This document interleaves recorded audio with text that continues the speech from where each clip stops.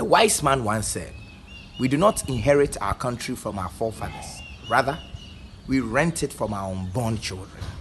Because of this, it is very important that we treat Ghana well so that we can leave it better than the state that we found it in.